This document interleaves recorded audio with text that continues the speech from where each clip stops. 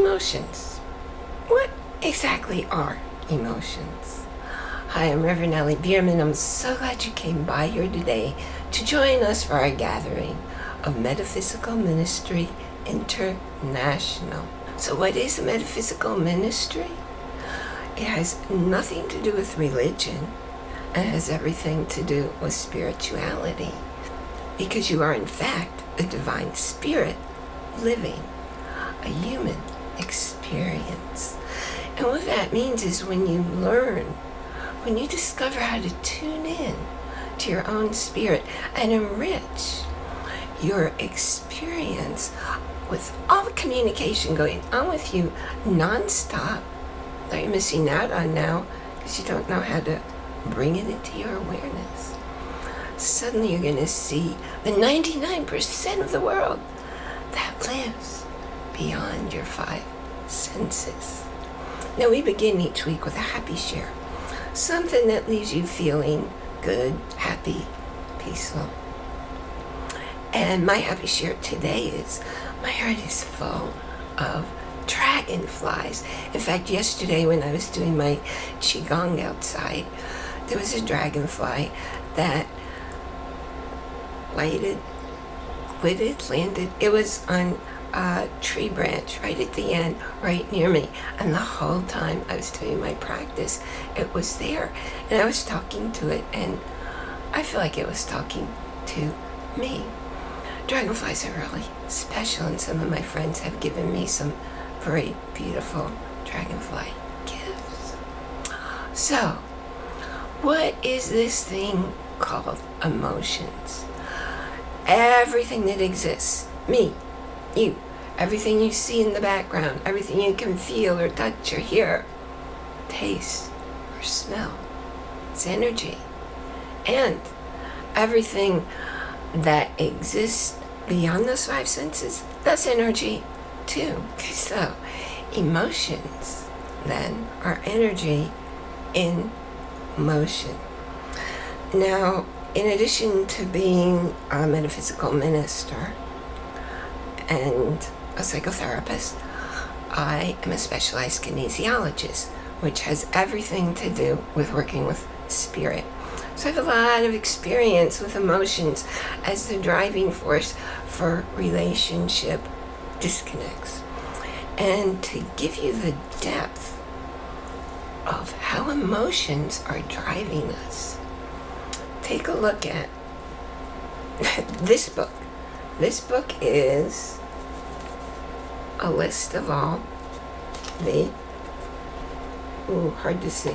They're the acupuncture points in your body. Now, Chinese medicine doesn't use the acupuncture points quite the way I do. What I do is I know that each meridian, every single meridian, has an emotional theme.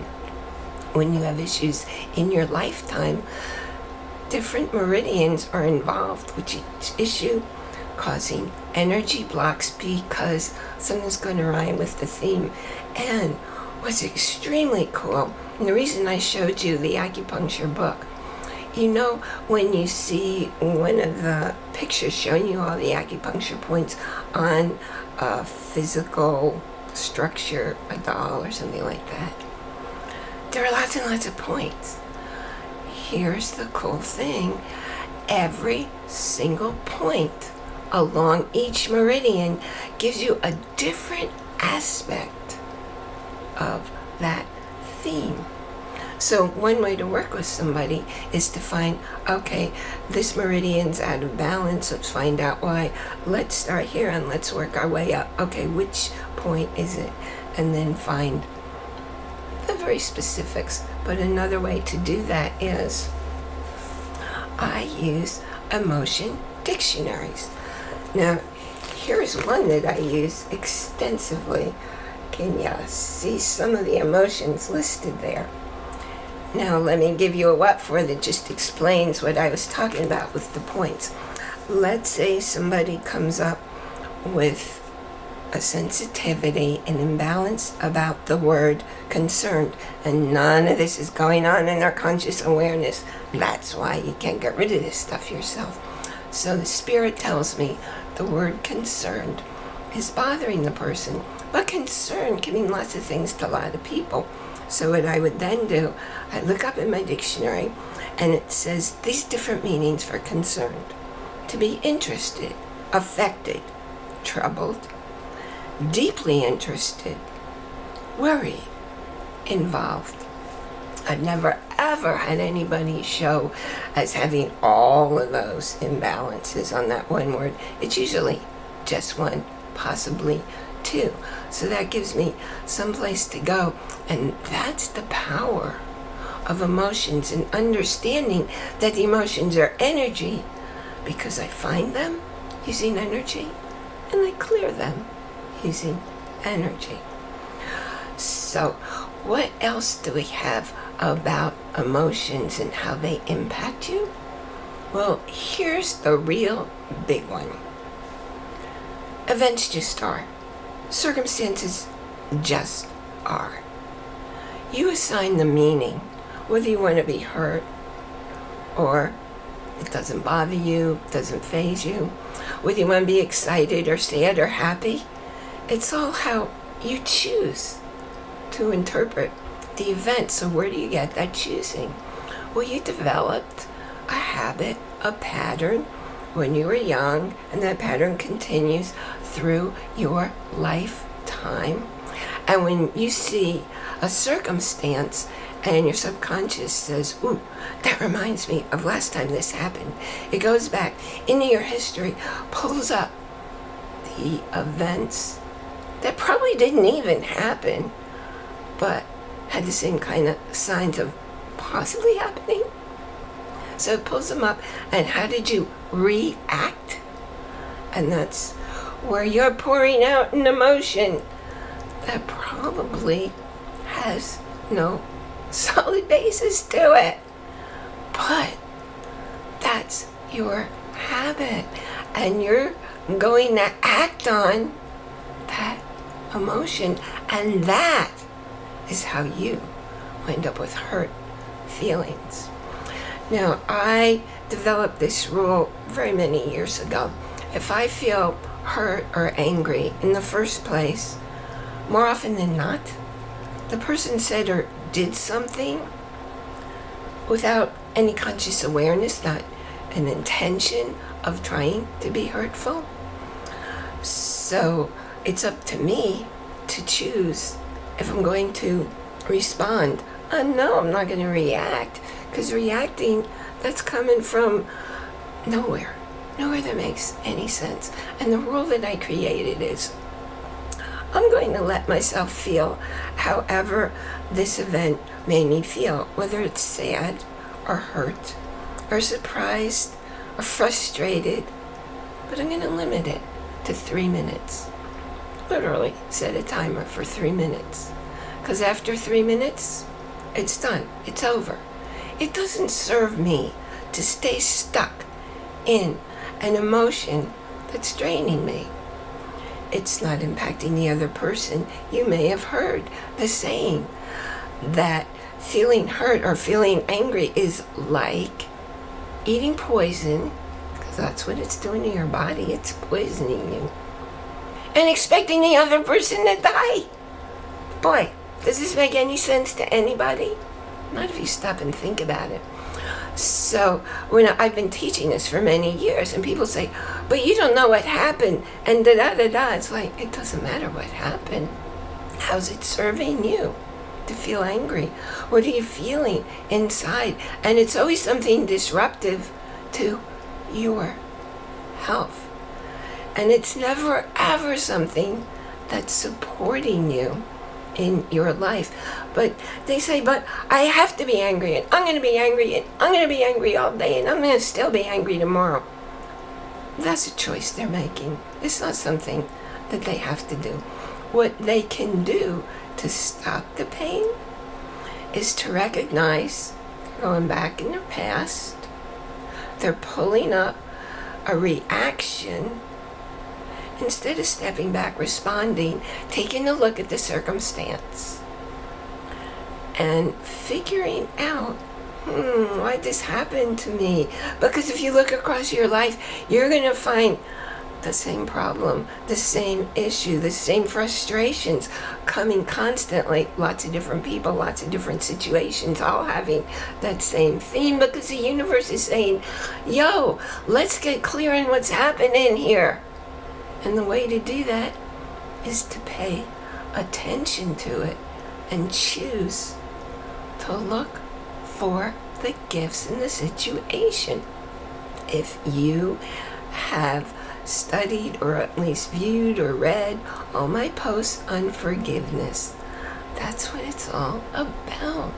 When somebody does or says something you're interpreting as hurtful or frustrating, look for who you get to be, because they did that. You're gonna get to take an action you've never taken, and to do that, first you have to become someone you've never been. So look for the gift, apply the gift with your new action, and send the person love for giving that gift to you. Now, the first thing to do when somebody around you is angry or frustrated or being nasty or uncooperative, you can't talk to them. You can't rationalize away their mood. The first thing to do is acknowledge it. Come from a place of love. Using iMessages, help them to express that anger. Help them to express their frustration. Help them to express a disappointment, because that's why they're exploding in whatever the feeling is. They just need to get it out. And once it's out, then you can talk to them, because probably whatever was causing it has disappeared in the meantime. Now, if you have a very young child, if you have a child, a toddler who's having tantrums, first thing you want to do is say something like, wow, you're really upset, you're feeling really angry, and your kid will not have the words. So you got to help your kid find the words and go through it. Yeah, it'll take a little while, but you know what? It's showing love to the person. It's letting the person know, wow, it's okay for me to feel this way, and it's okay for me to have this kind of behavior, because I'm loved. And it's safe to do this with you, because I know you're not going to stop loving me when I behave that way. So that's the way to quiet down so that you can communicate with somebody doing a behavior that you really don't want to be around. But again, it isn't about you. It's about them. It's about their interpretation. It's about their reaction, not their response. So the way you avoid getting sucked in to an argument, I learned this when I was married after far too many years of arguments. One day, when an argument was starting, I just kind of paused and I thought, it takes two people to create an argument. So I'm not going to participate. So what I did, instead of adding to the argument, I just listened. And here's what I discovered, and you will too when you do this kind of behavior. Everything he was accusing me of doing was what he does that he doesn't want to recognize. That's the same thing you'll see very commonly in people who judge others. The judgments they're voicing, the fingers they're pointing, totally reveal behaviors prevalent in themselves, thoughts, feelings they don't want to acknowledge about themselves. So now you have a good picture of what's going on that's unspoken in the person. So now you have a place to come from that's loving. You don't have to say anything, but you can, without saying anything, just send love to the person. Because love is the one and only thing that actually heals people. So, how would you resolve a friendship split or any kind of split that's going on? First, step back, look for your patterns, and say to yourself, how does it serve me to let this go on? Because you're not going to find a helpful answer. How does it serve me to be angry with this person? There's no way you will find an answer that's nourishing to you. So, what are you going to do today? What different step are you going to take that you've never taken before to change how you feel about a certain situation, or more likely, a certain type of situation that's always caused you to pull up that reactive behavior, resulting in, let's just say, results you'd rather not be living. You know, how you live your life is entirely your choice. And whether you're happy or not, or whether you're seeking happiness that just doesn't come, that's your choice. It's your choice to become someone who acts differently.